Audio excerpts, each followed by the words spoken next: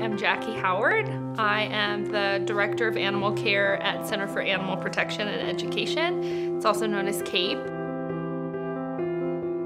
CAPE actually stands for Center for Animal Protection and Education. So we do a lot of educational programs focusing on animal advocacy. The organization was started in 1992. We've been around 28 years. We currently have about 46 animals in our care, and they will live through their whole lives with CAPE. What makes CAPE special is we cover a broad spectrum of species. So we have a farm sanctuary that was brought here to Grass Valley in 2012.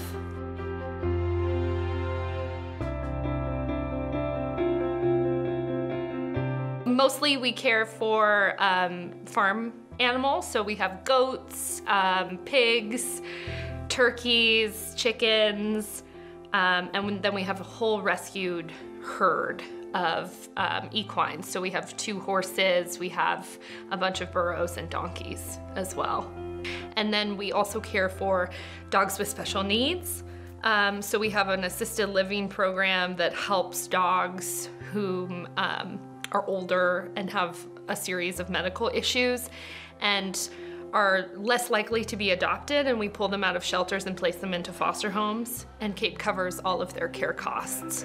So that's pretty special. And then we do just the general adoptions as well, general rescues.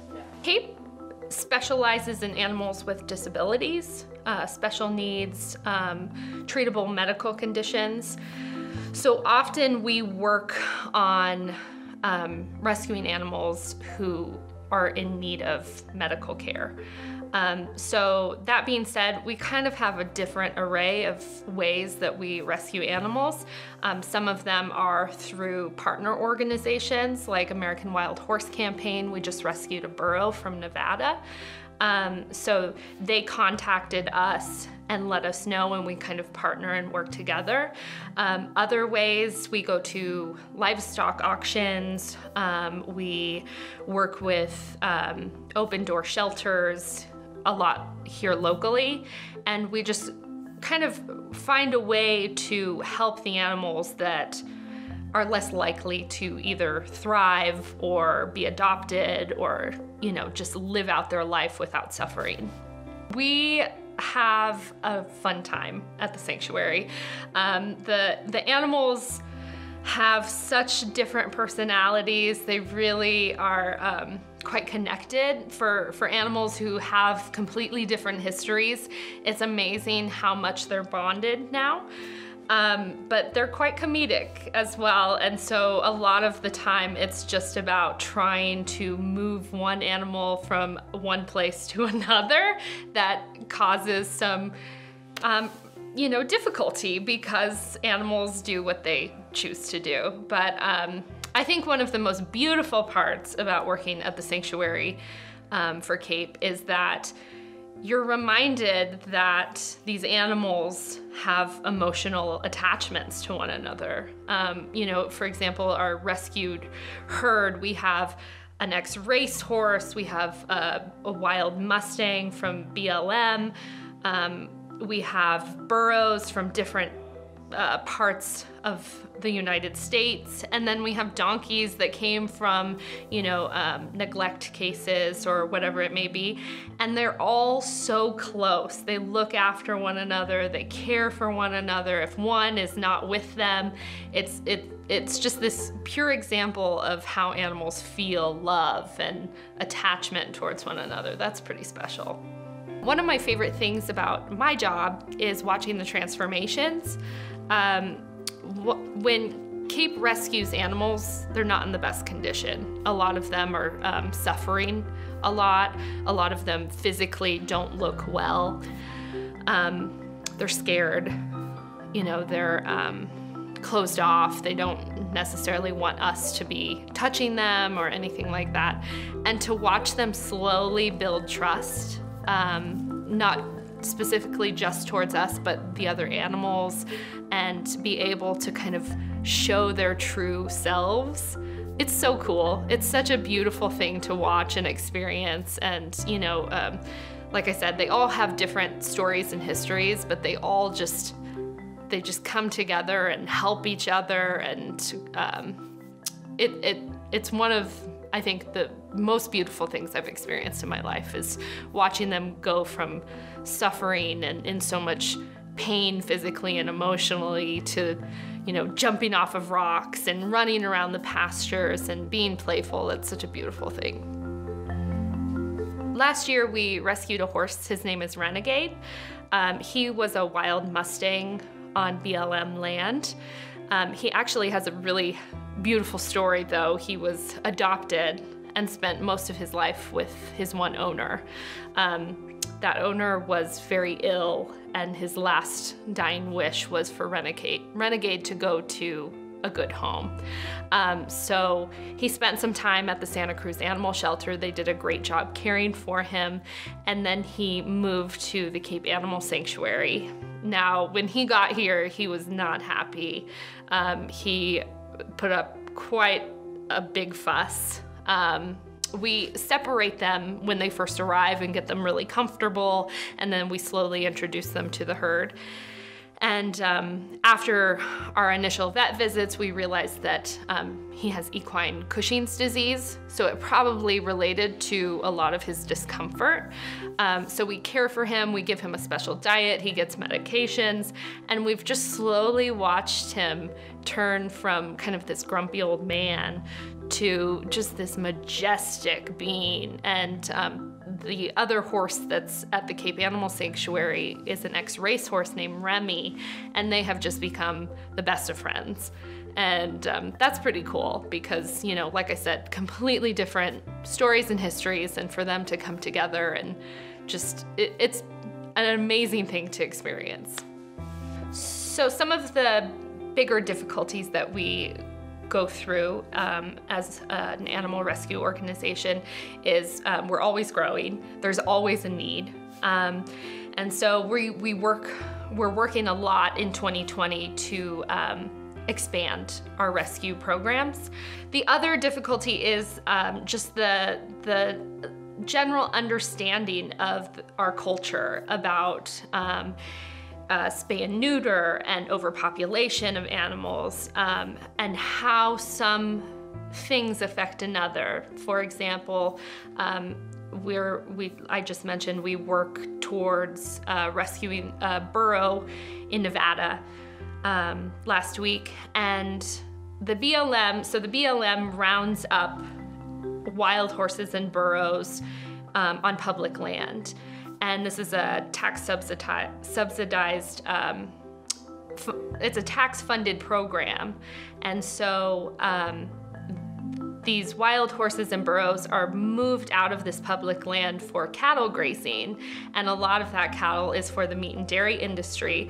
So for people to kind of connect that, it's a difficult thing. You know, a lot of people don't know about what's going on with the BLM and the wild horses and burros, and then connecting that to the food on our plate. You know, that's always a constant struggle for us, but we are working hard at making it accessible and for people to really connect the two. I actually grew up in the Central Valley. I grew up in cowboy capital of the world, and it was a big farming community.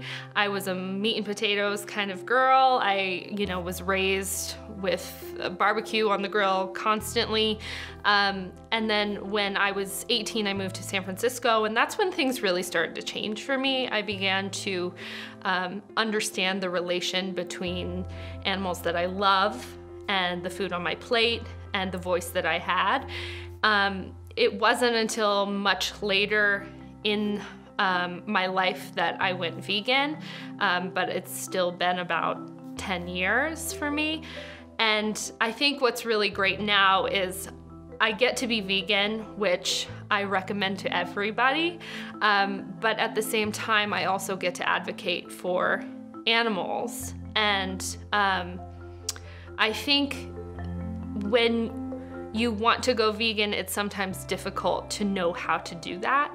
and you want to make these changes and you want to advocate for animals, if you're an animal lover and you want to do all of these things, for me, it's about taking small steps forward, making decisions, living with intention, being able to go to a grocery store and decide how your vote, how your voice reflects animals that you love so much. I spent a good portion of 10 years in the restaurant industry.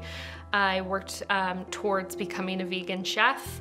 That was kind of my goal for a very long time. Once I got to that place, I felt this yearning that I needed to be doing more. I wasn't even quite sure at that time what that purpose was, but I knew that just going vegan was not enough for me anymore.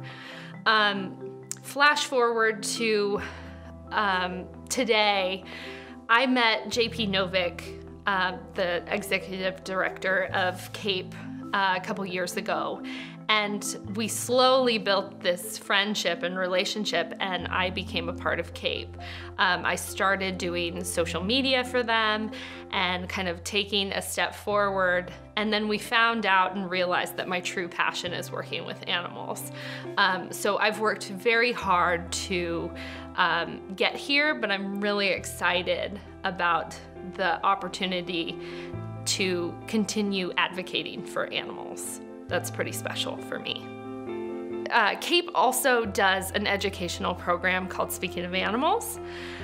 In the 90s, JP Novick, the executive director, did a public access show called Speaking of Animals, and she would do all kinds of things. She would interview animal rights activists, just kind of be on the road talking about animal rights. And after a very long hiatus, we've decided to bring it back, and I get to be the host, which is really great. And we've done things like go into the OR for a spay and neuter surgery. We have interviewed some of the animals at Cape Animal Sanctuary. We have taken you on the road for a burro rescue and a dog rescue and talked about the importance of spay and neuter, all kinds of things. It's so fun. We are a small team. We have a wonderful group of volunteers that are so invested in our organization. So if you'd like to get involved, you can go to our website at capeanimals.org. We are also on all social media platforms at Cape Animals.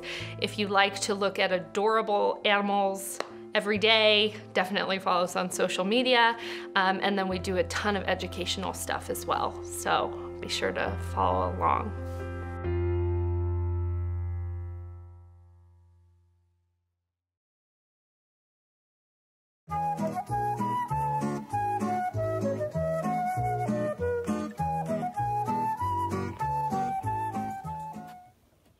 Hi there. Welcome to Speaking of Animals. I'm your host, Jackie. You know, we get a lot of questions about what it's like to work as an animal caretaker here at the Cape Animal Sanctuary. I'm about to show you. Normally we have some feed to unload, and I just want to give you a pair of boots. They're required for the job, and you'll probably need them. And this radio. Got a big day ahead of us, so let's go.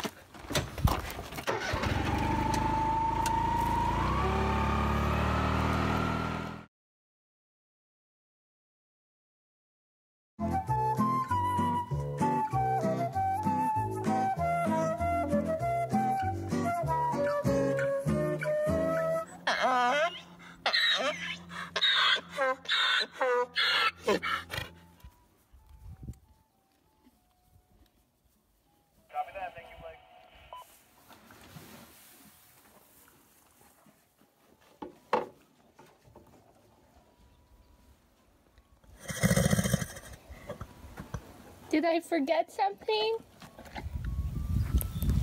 After the equines are fed, we administer medications. Renegade gets a daily medication to treat his Cushing's disease. We are also providing everyone with a quarterly dewormer right now. So much. We manage the flies at the sanctuary, but we also need to put on fly masks whenever necessary. Remy, an ex-racehorse, also needs to wear a special pair of cushioned boots because he has fragile feet. We check the boots regularly to ensure that they are on properly and that he is comfortable. Every day we clean up manure piles to help with fire safety. This is where your boots come in handy. So we take this big pile and we're going to spread it out in the field.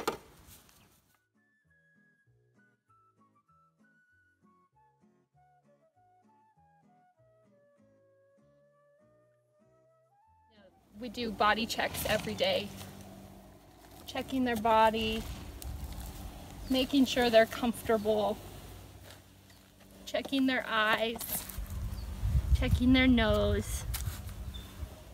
And they've all really begun to trust us. You know, some of them, like Sophie and Vida here, have taken longer.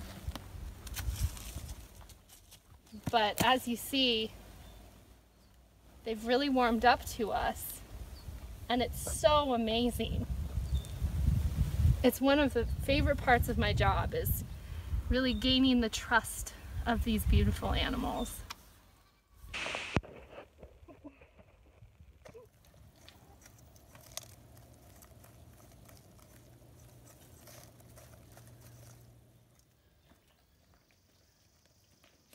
Hi, Bunny.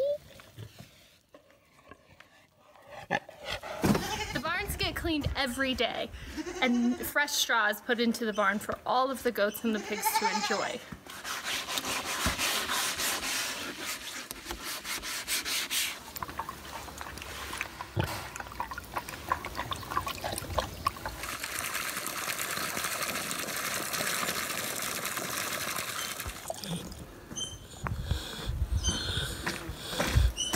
You better not forget to fill up Rudy's second mud puddle. Ready?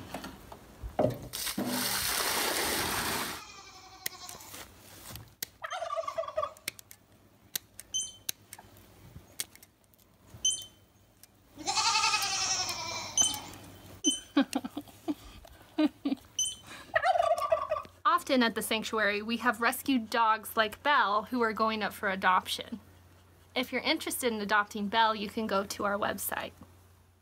At the end of the day, I spend some time with the beautiful animals here at the Cape Animal Sanctuary, like Stevie, who's blind, and his wonderful mom, Gertie. I take a mental check of the day's tasks. Did I lock all the gates? Did I give everybody their meds? Did I leave fresh water? And if I'm not completely filthy, I probably missed a step. Thank you so much for tuning in this time. Hope to see you soon.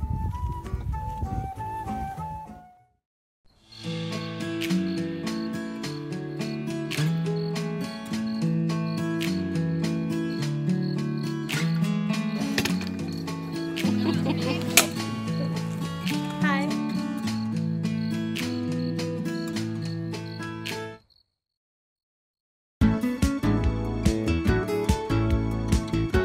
Thank you to Stifel Financial, proudly helping individuals pursue financial goals, businesses and organizations raise and protect capital, and communities offer a higher quality of life. To learn more, visit www.stifel.com.